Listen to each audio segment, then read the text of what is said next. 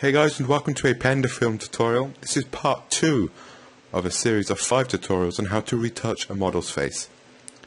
In the previous part, part 1, we showed you how to remove blemishes of a model's face. And in part 2, this part, I'm going to show you how to enhance the eyes. This is going to involve some sharpening and colour adjustments using curves and levels. So first I'm going to go into the quick mask tool. You can access this by hitting Q on your keyboard or hitting down here, the button here. And I'm going to choose a brush that should fit the eye completely like this. First I'm going to change the hardness to 100%. Ooh, okay. And then select the eye like so. Let's just choose both eyes, zoom in and choose the eraser tool and just go where we're not going to see the iris. Is it the iris? I have no idea. Should have really paid attention in biology. So I'm just going to go around the eyelashes because we don't want to affect them. Like so. Hit Q so we can see the marching ants around the eyes of where we selected. Go to our eraser again. Q.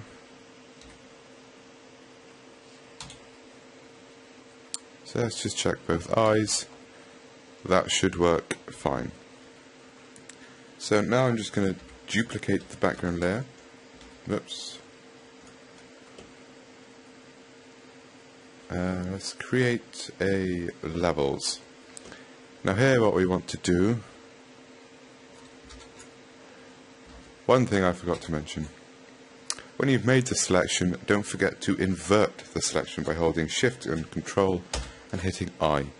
This will make sure the eyes are selected, not everything around the eyes. So now we're going to create a levels adjustment layer. And we're just going to bring these blacks up. Bring these down just a tad. Pull this down a little bit. You can see the before and after. They have a lot more definition than them now.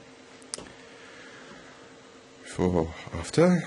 And then we can hold Control and click on the layer mask and then create another adjustment layer, which is going to be a curves adjustment. So now I'm just going to pull up the highlights and just pull down the shadows just a tad, like so. Now I'm going to hit Control, Shift and Alt and then hit E.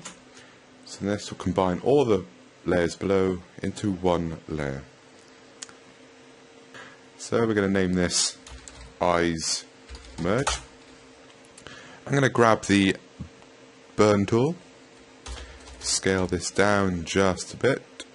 Make sure the exposure is on 50% and just go round the outside of the eye in one single stroke on both eyes. Now I'm going to choose the Dodge tool. Oops.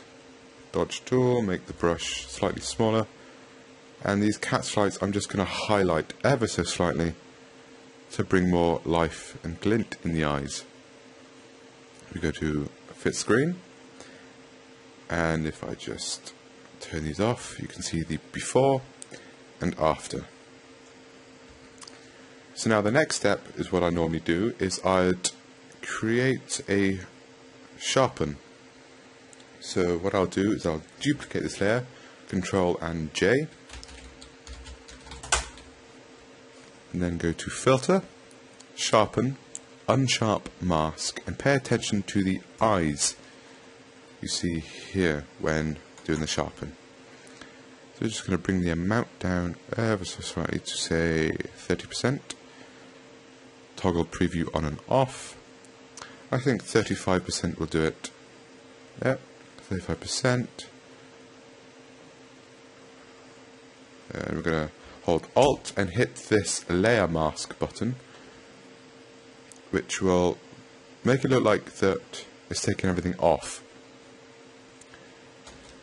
What this has actually done is made it so that we can paint on the areas we'd like to see sharpened. So I'm going to paint white on the eyes,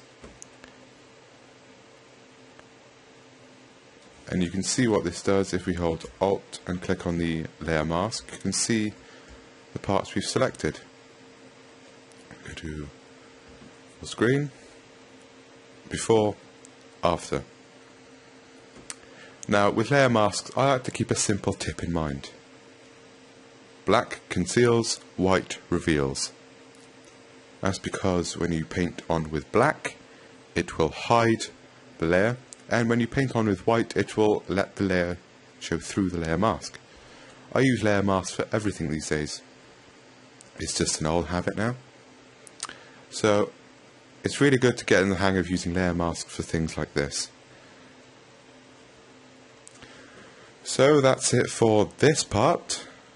I know it was shorter than the last, thankfully. The last part was 10 minutes. And I know I'm rambling, but you know. So in the next part, part 3, I'm going to show you how to use skin smoothing techniques. So digital powder, removing shine, and fixing skin tones on the face. So I hope to see you in the next part, part 3. So thanks for watching this tutorial.